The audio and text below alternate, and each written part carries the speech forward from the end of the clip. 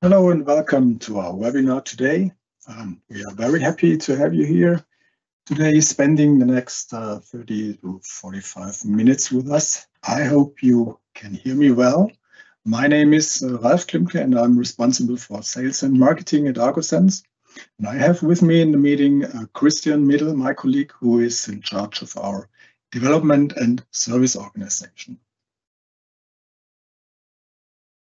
Especially in times of shorter development circles, decreasing budgets, and changing demand from the markets, integration and data exchange solutions for these purposes within and between companies is more relevant than ever. The growing demand for solutions in this area shows us clearly that we are still on the right track with our company and with our product. So we are very happy to give you today a brief insight into our solution and company, followed by a live demonstration of our integration solution, agosense Symphony 1. So, and last but not least, for the agenda, please feel free to ask any questions during the webinar using the Q&A panel in your Teams webinar software here. We will answer them all collectively together at the end of the webinar. agosense itself, the company, we have founded in 2009. So that means we are on the market now since more than 15 years, so a very long time in the meantime. So currently we are selling the third generation of our core product, agosense Symphony 1, and we are working very hard on the generation 4 to be released by the end of this year, with some major enhancements, of course, to the platform. So stay tuned for our pre-release webinars. After this summer period, we will start with a series of additional webinars where we will present to you the new generation 4, ahead of time, of course. So our customers will have, as always, enough time to get familiar with everything and plan the updates and so on. Yeah, so in the last years, we have a lot of long-term loyal customers in our base here, which have decided for agosense, and we are very proud that most of them are using, or nearly all of them are using our software very successful. So this means if there is the need for you to get first-hand information about us and our solutions, just feel free to ask us for direct contact with our customers. So here you see an excerpt of our customer base. So if there is a company which you are interested in talking to about agosense, just shoot us an email or get in touch with us here.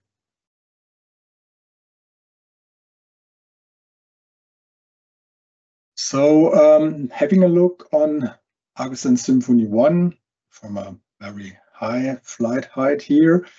This is more or less the central hub for all tool connections. So it's collecting and distributing all the data where it's needed.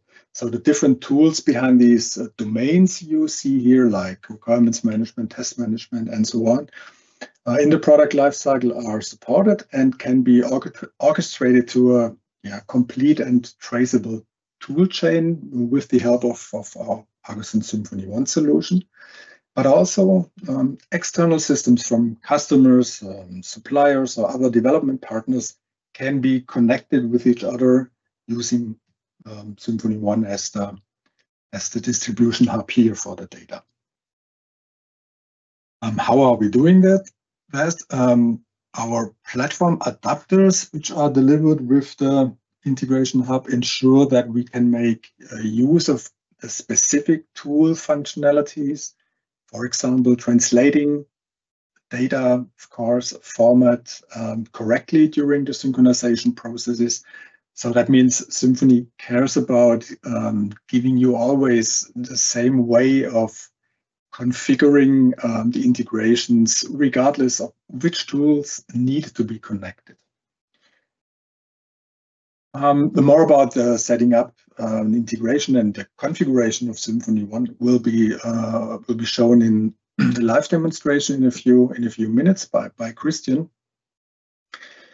So more or less, Agosense Symphony stands for clear communication between processes, people, and systems here. So Symphony is, let's say, split into two main use cases. Our customers using the platform for one we call development tool integration as kind of classic way of integrating best of breed tools within your own organization. And the second use case here is how we call it B2B Data Exchange in order to connect systems between different companies. For example, in a customer-supplier relationship, this is mostly used here in our case in the automotive industry in order to connect ticket systems from car suppliers with the car manufacturer's specific supplier portals in order to exchange development data in high frequency. So here we are talking about tools like BMW TAEESI or Mercedes-Benz STARC system, or Volkswagen and Porsche. They have their own distinct systems where they usually connect their suppliers with. And with the help of Symphony here on the supplier side, we can achieve a completely automated data exchange and data transfer between your supplier's internal ticket system and the car manufacturer's supplier portals and their ticket systems here. So these are the two main use cases which we see here. So, and before I hand over to Christian here, so just a few bullet points on what kind of benefits you can expect from Agosense Symphony One, which will make your life or life your developers and support personnel much more easier, and of course helps save a lot of extra effort and budget and time, of course. So first of all, of course, Symphony is guaranteeing a bi-directional integration and information exchange, more or less out of the box. That means that different departments in your organization using different tools, they can really communicate without the different people leaving their own tool and have the need to log into another tool which probably is not really related to them, or then they are not used to working with it. So this is part of the reasons why tools like Agosense Symphony here come into place. Then, of course, there's no need anymore for any copy pasting information, no separate email chats or real chats here necessary. So all the information really is kept inside your product lifecycle workflow, more or less. So you can make use of, for example, of the comments, the comment functionalities your tools are using. So there's no separate chat outside of your product lifecycle workflow necessary. So in the end, everything is within your development systems and is traceable at all times. So from the administration point of view, Symphony is a point-and-click configuration product, so there are no programming skills necessary at all. And last but not least, this gives your administrators using a really central technology for all integrations efforts you are planning here, which is, I would say, one of the top 3 reasons here why people or companies are really going with Agosense Symphony here, that they have one single technology and not a bunch of different integration scripts or plugins or whatever they have to maintain. So it's really here one central technology. Okay, so let's have a quick view into the product in the next couple of minutes, and then we will return here to my presentation, and afterwards we can then go directly into the Q&A session. So Christian, it's your part now. If you would like to share your screen. Okay, that's good. I think everybody. Thanks, Ralph. Thank you. So I have prepared for this afternoon a demonstration with an integration between Jira and Azure. So we have a quick look on the Jira project itself. I've been playing with it a bit in the past couple of minutes. And here's the Azure DevOps project. All the items are already synced, and I will show you what it takes in Symphony to set up a sync like this.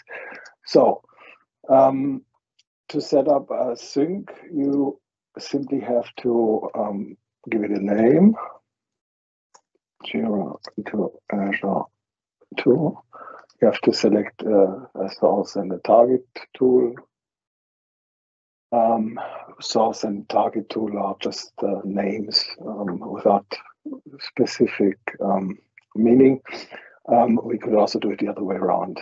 A couple of flags. Create target means that objects are also created from the target tool side. So new objects appearing in Azure will be synced to Jira.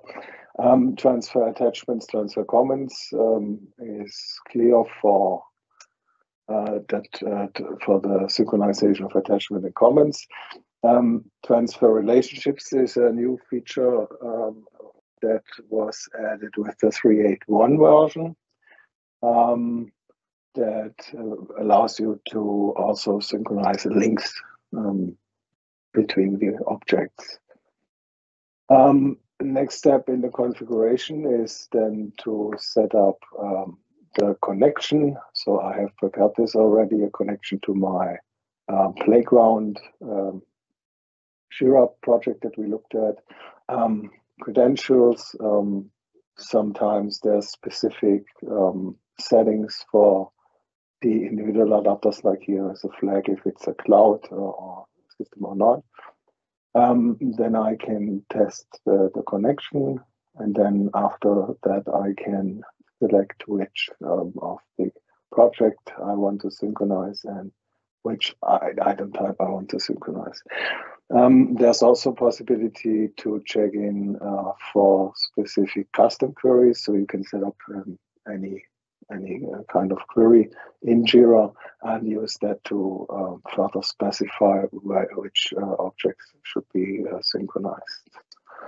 Same story for the Azure side. Well, access token, test connection, and then we see the target project and the target work item type that we want to use. Same story as we had for Jira. There's also possibility to use a custom query to further specify which items should be synchronized. Next topic is the data transfer, the mapping. So we have to specify which attributes are synchronized. I've set up a pretty basic system right now.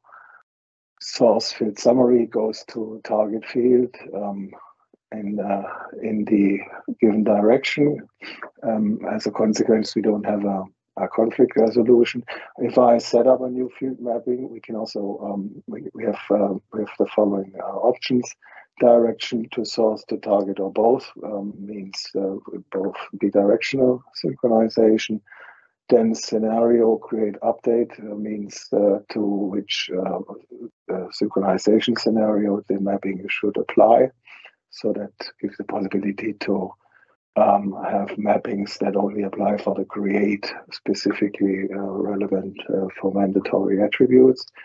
Then we go for a source attribute, we go for a target attribute, and as we have specified both as the direction, we also have to specify the conflict resolution, source wins, target wins, or error. So for example, target wins. So that's basically how I set up the synchronization. The rest of the story is on the one hand side what we call extensions. Right now there's no extension installed in the system, so these are small, let's say, scripts that you can set up to react to certain phases of the synchronization, pre-create, post-create, pre-update, those kind of things, and then have very specific code to let's say optimize the mapping or kind of those things. In the extension world, there's also since the 3.8 version, there's a state transition manager living. We have found that in some cases the synchronizations get stuck due to workflow status issues, and for that there's a state transition manager built into these extensions that you can use to do automatic transitions from any state to other state. Last thing that needs to be done is the schedule. So I can activate it right now to run every 1 minute.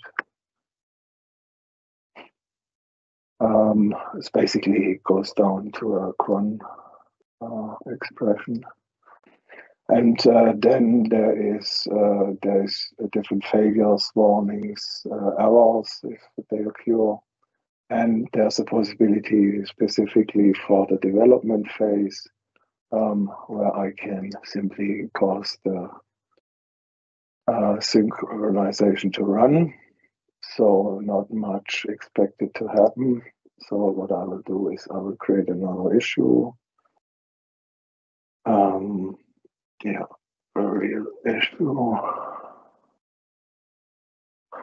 Remind me later. So, and then we see in the dashboard what's going on in the system. So basically how many objects have been modified, how many attachments, comments have been synchronized, and also the execution time. So this is kind of to understand where the performance is it on the source, on the target side. So pretty slow network connection today. That's the reason we see those slow synchronization. So in the Azure side, we will do a quick refresh, and there is the real issue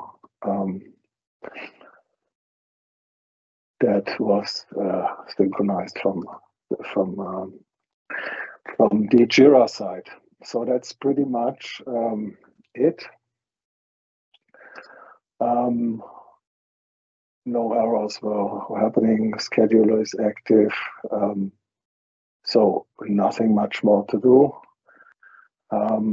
So I will hand it back to Ralph. Yes, thanks, Christian. And yeah, first of all, sorry, I forgot to mention that we had to change quickly the tool behind which Christian was showing. So we originally planned to show Jira with Codebeamer. So but for technical reasons, we had to exchange Codebeamer with the Azure, Microsoft Azure DevOps product. So, but I hope that's not an issue for you. Yeah, what you have seen here from Christian is one simple example how quick and easy it is to set up a sync process here. Of course, you can have set up as many syncs as you like between all the different tools you have in place, and send data forth and back. Yeah, this is, as I said, just a short excerpt of what is possible with Symphony. We just wanted to show how the easiness works within the product, how fast it is to set up. Now I'm coming back to the slides, just a second. So here we go. And a few words for recap. So again, if you have any questions, please type in into your Q&A panel here that we can answer them collectively. Just a few bullet points on the recap and the key features. So what we have seen, the easy configuration, really no programming skills necessary. But if there is a need for more complex integration logic, or that you need to intervene within that synchronization process, as Christian mentioned, we have these so-called extensions where we can inject additional logic via our script language into that whole process to make that synchronization even more customizable, especially to our customers' needs. So it's not only a full out-of-the-box product, but it's also very, very customizable, of course, here. What we have seen, the dashboard for an overview about what is running in the background, the statistics, error handling is very important. Somebody changes in the source or in the target system something, and you ask yourself, why is the integration not running anymore correctly? So there you will find a lot of input and hints what has happened in the background. This is very important. Also, Christian had a short message regarding performance with these performance numbers. So we collect for each item, so to say, what was the processing time on the source tool or the target tool, and on our what is the additional load from us, or the additional time coming from us.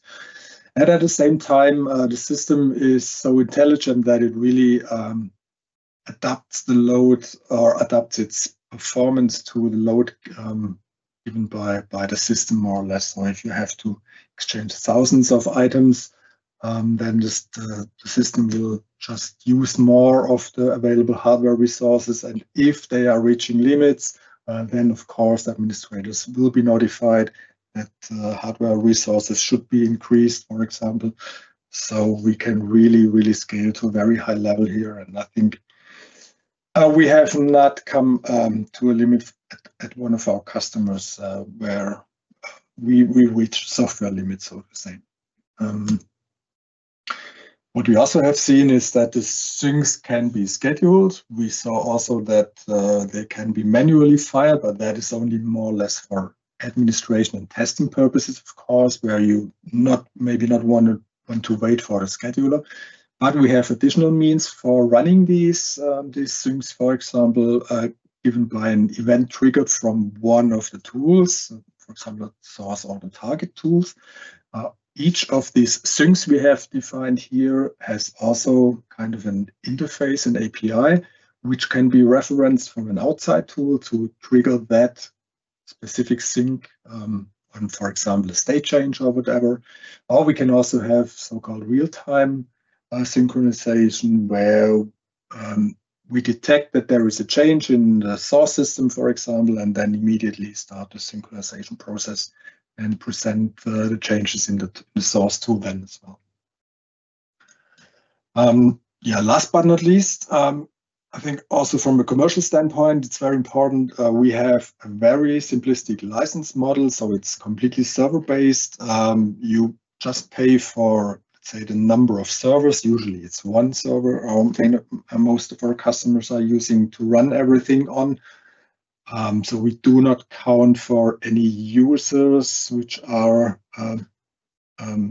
administered in your systems. We do not count for projects or endpoints or whatever. So really it's just a server-based. You just tell us which adapters you need, and this is more or less what the pricing then makes. Yeah, if there is any question regarding pricing, or you need a quotation or whatever, just contact us or your sales rep. And you have, in the meantime, our contact data, of course, and then we can provide you with the numbers which are fitting for you and your needs here. Yeah, so that's more or less what we wanted to present today. So I think we made it in the planned half an hour. Very short and brief here. Just enter your question in the Q&A panel. If something comes into your mind after that webinar, just contact us. Here's phone number, email address. Look on our website. There are also contact forms where you can have specific questions, of course, and we usually respond very quickly here. Yeah, just take a look into systems. So, okay, we already had one questions here. Just I will read them again for everybody. First was generation 4. That's more for maybe existing customers. If we split the old generation and the new generation, which currently are also packaged in one product, so customers can use the generation 3 and the generation 2 product, so to say, as they like it. And this will be then split up into separate products. So that means that generation 4 then will be a completely separated product from all the other generations, so to say, product generations. And the second question is, there a chance to link multiple Jira projects with multiple Azure projects end-to-end? And as Christian answered, that is possible with the help of the extension. It's not out of the box. This is, I would say, kind of a high-level requirement here, but it's possible with Symphony. So there is another question. Is it possible to include a tool for which we do not have an adapter yet? The answer from Christian is yes. For Symphony Classic, so the generation 2 product, we have the ability to create own adapters. So that means also our customers can develop their own adapters. There's little Java development know-how necessary, of course, but we have something what we call adapter framework, and this is more or less the development environment, so to say, which gives you say a framework of the adapter, and you have to fill it with life. That means you have there to configure and to develop the specific commands given from the API of the tool that you want to build an adapter for. And we have numerous customers already which have built their own adapters, for example, for self-written tools or for tools which are not really common in the market and we do not have adapters for. So generally speaking, yes, it's possible. And we encourage our customers, of course, to do so.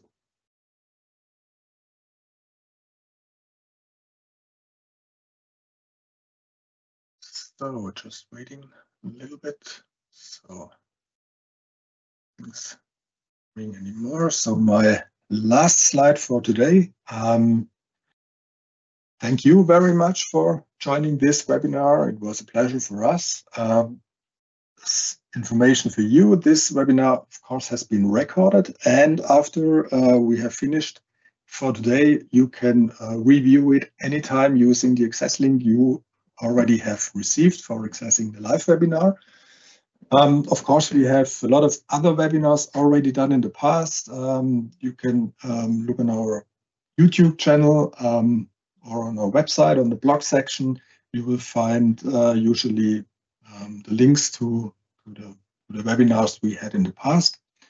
And of course, it would be great if you would follow us on LinkedIn, for example, or on Xing and all the other social media platforms we are on. And yeah, hopefully talk to you soon. And if you like, just subscribe to the next webinars we will have in the next weeks and months, and maybe see you there again. So Thanks a lot for joining again, and enjoy the rest of your day.